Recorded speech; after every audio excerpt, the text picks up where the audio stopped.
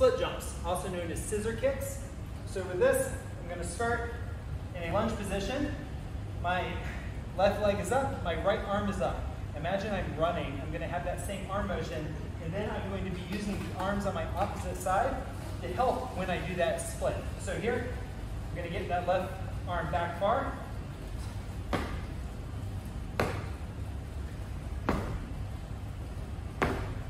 Okay, now when you do the jump, you want to think about that front foot being the foot that's primarily moving. Right? So we're not using that back leg a whole lot to jump up. It's mainly this front leg.